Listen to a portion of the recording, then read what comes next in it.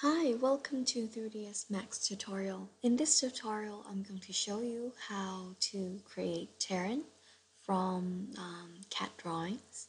So first go to File, Import, Import.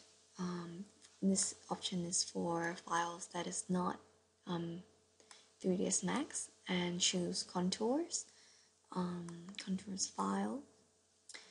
And when the import options comes up, be sure to tick rescale, leave it as meters, and if it was in something else, then for this one you should change it to layers and press OK. So this is what the contour looks like normally. As you can see on the side, the contours is just layers of line that's been pulled up.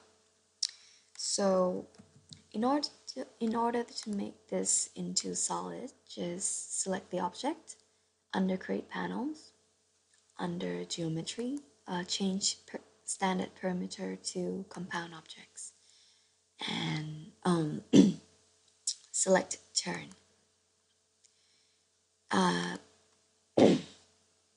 Now the object has become, instead of becoming a wireframe, it turns into surfaces, as you can see. Alright, now in order to apply, to make this looks like an actual terrain, if you have the image of the terrain piece, then apply it on them through Material Editor.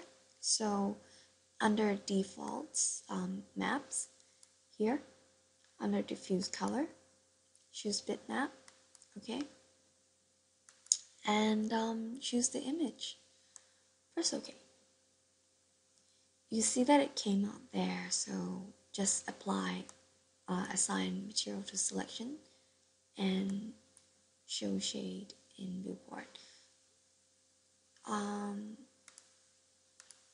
Right now you can't really see it, but if you go to UVW map, this one, and make sure that the real world map size is unticked, it should come up properly like this when you turn the edge face off. I hope that is helpful for you guys. Good luck.